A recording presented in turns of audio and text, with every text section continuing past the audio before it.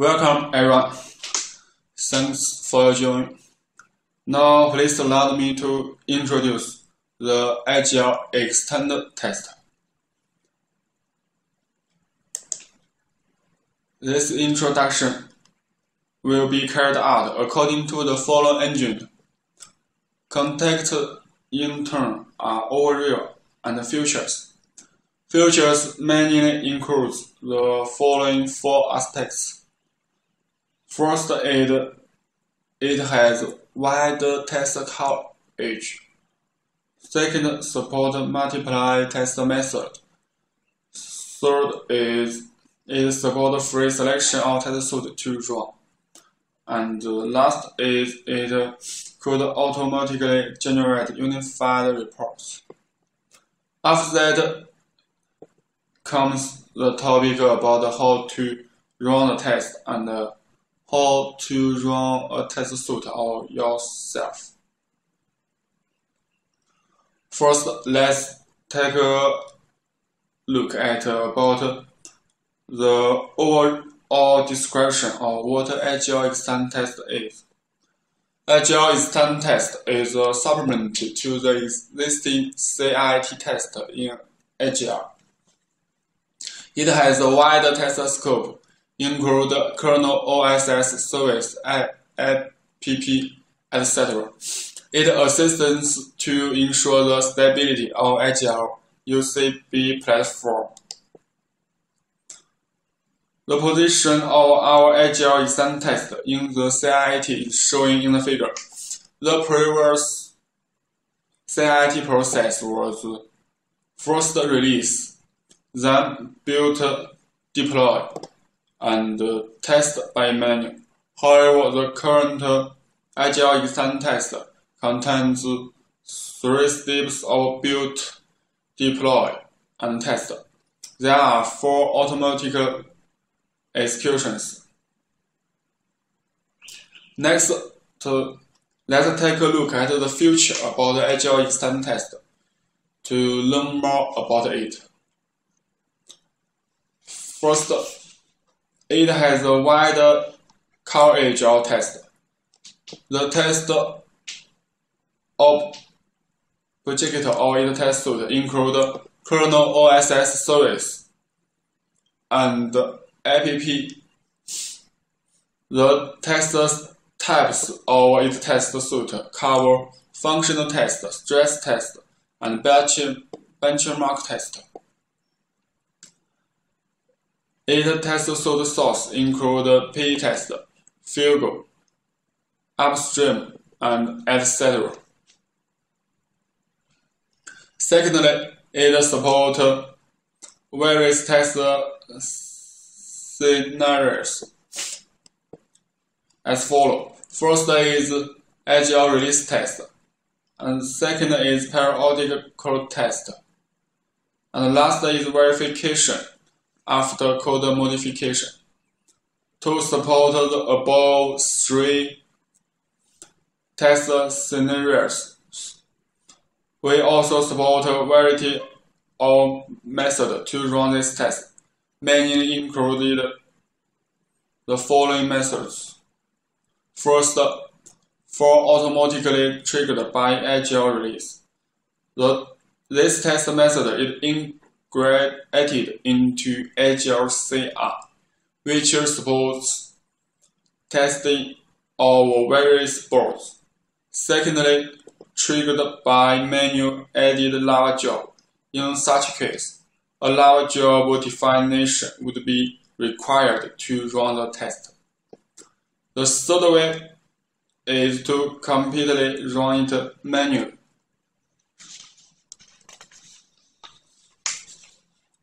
AGL Extend Test also supports free selection of test suite to run. You can specify a group of test suite you want to run. There are many ways to classify a test suite. According to the test object of test suite, there are kernel test, OSS test, etc. According to the type of test suite, there are stress test, function test, etc. According to the the type of source. There are py, AGL test, ptest, etc. You can also customize the group as you wish, or you also can specify to run a single test suite. It fits for the test suite that you want to investigate reason for its future. In addition, it also can automatically generate a unified report. After we start the test framework will run each test suite in turn and analyze the log of each test suite to generate a test report.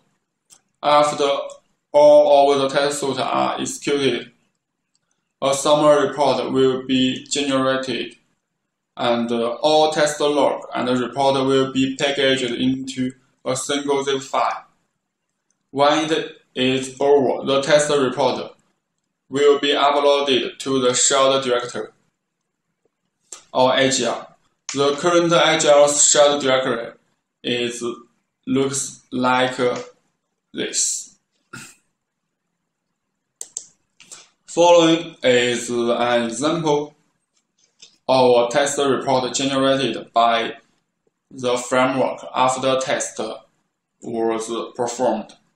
As we can see, there are two pictures. The picture on the left is a summary report of all test suites performed. The status indicates whether the test is a success or not. The information on the second line represents the total number of test suites performed in this test, along with the number of parsed, failed, and skipped test suite.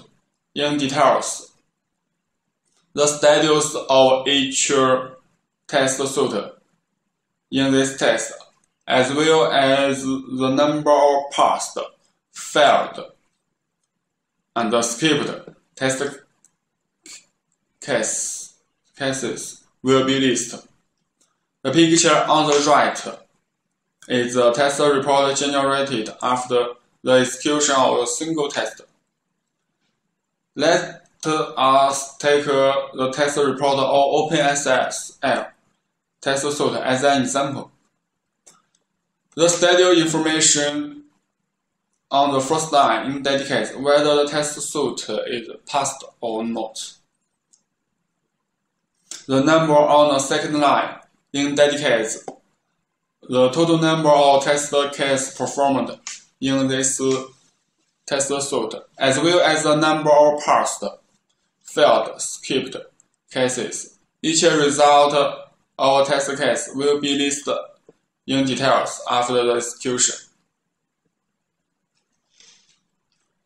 And next, we enter the part of how to run the test. The first method is for automatically triggered by AGL release test. The release triggers the test and then automatically compile the image to be tested in yocto compilation environment. During the compilation, the AGL Extend Test suite will be compiled into the root file system. In the Lava-based test environment, the newly compiled image will be used to run the test.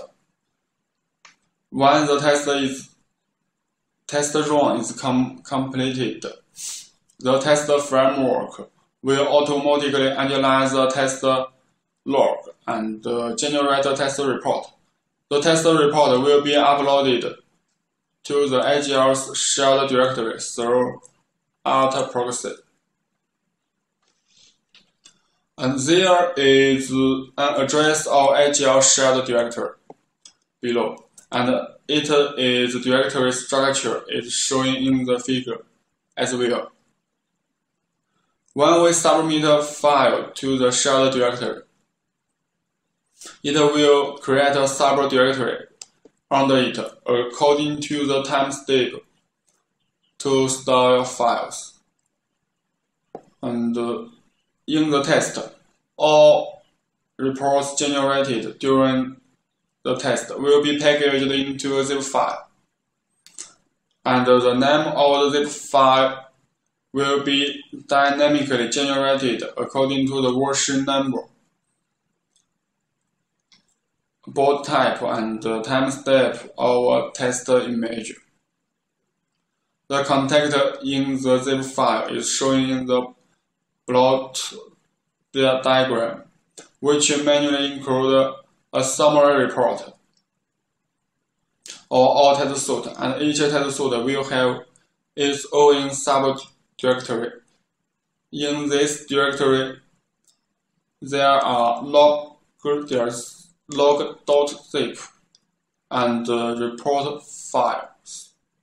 In the log.zip file, there are original logs generated by test suite performed. Report.html is the test report for the test suite. Currently, only reports in HTML format are supported, and we will consider generating reports in other formats in the future. And next, another way to run tests is by manually adding a Lava job definition. In this mode of operation, two steps are manually performed. Step 1 requires the tester to manually compile the image to ptest. In the step 2, you need to manually add the Lava job, and then you can perform operations such as run test. And let's take a look at our detailed steps. The first step is to manually compile the image that you want to run the test in. Here are the general steps of compilation. It should be noted that the feature of AGL test has to be added when executing the source command, so that the content related to AGL Extend Test can be compiled into your image. After the compilation is complete, you need to upload the completed image file to the shared directory, which will be used by Lava later. While running the test, we used the test framework of Lava. The overall structure of Lava is shown in the figure, including 3 parts: master, worker, and DUT, where DUT is the device that you want to test with. To run the test, we need to manually add a Lava job definition.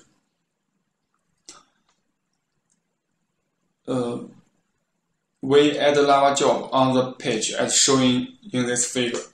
For the detail about adding Lava job definition, you can refer to the Lava official website. And there we also have an example about Lava job you can refer to. This is 3 snippets of Lava job definition. In fragment 1, the type of device and the job name are defined. In fragment 2, define the location of the image file will be used in the test. That is the location where the image you just compiled would be placed. In fragment 3, it manually defines the location of test file you want to run the test. That is the location for the YAML file. Next, we can take a look at the details about the YAML file. The YAML file already added in QA-test definition. You can just call it in the Lava job definition. In YAML file, it will call the scripts of AGL Extend Test, which is the file showed in the right figure. It will perform the specific test operation. This file has also been added to QA test definitions.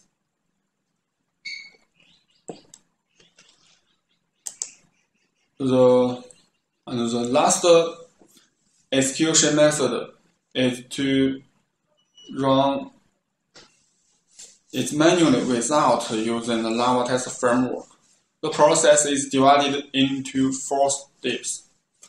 The first requires you to manually compile the imager to be tested. Step 2 is deploy the imager on the board. Step 3 is run the test on the board, and the last step you need to check the test report on the board. Next, let's take a look at the detail about every steps. First is compile the imager you want to test. For this part, you can refer to the preference section. And for the step 2, you need to deploy your compiled image onto the board where you want to run the test in. For the specific deployment method, please refer to the AGL's documentation. When your image is deployed, you can observe the following structure in root file system. As we can see under the user bin, it is the command for agl-test, and under the directory of user agl-test was all our test suite. After confirming that the deployment operation is correct, you can run the test on the board. All of the test suite can be executed by running the command agl-test. Or you want to run a single test suite, it can be executed by the following command. The test name here should be replaced with the name of the test you want to run. If you want to print a detailed log at runtime, you can add VS parent after the agl-test command. If you want to know more about agl-test, you can execute the command agl-test with H. After the test was executed, there are 2 ways to view the test result. One is to view the log on the console, and the other is to view the report on the board. The position of the report file on the board is shown in the figure. It's under the directory of run agl-test logs. And now you know how to run the test, and you may want to add your own test to the existing test framework and run it with the command of agl-test. And the location to add a test file in root file system refer to the following figure. It under user agl-test.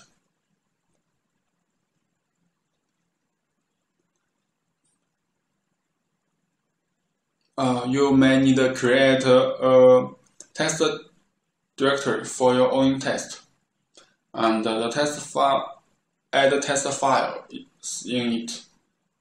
Take adding tests for AFCOM model as an example. Briefly, the AFCOM subdirectory will be created first, and then the runtest.py and init.py files will be added into it. Next, let's take a look at the detail about these two files.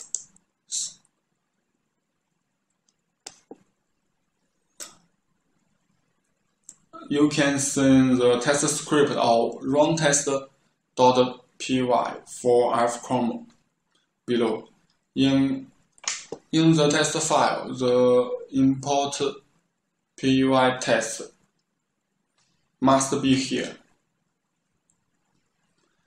That is a simple test example. It has only two test cases.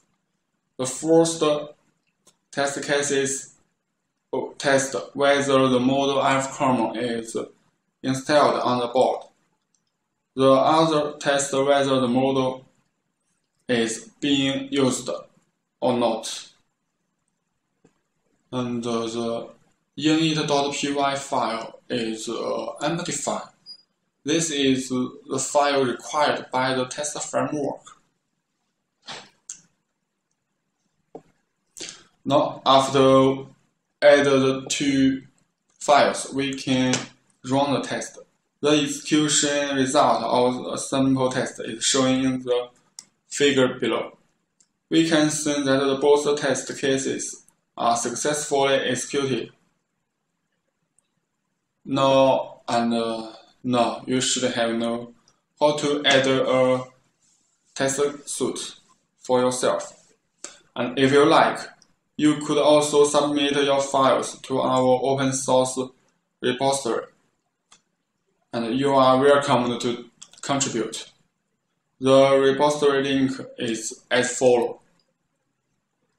And thank you. That's all I want to talk about. Thanks for your listen.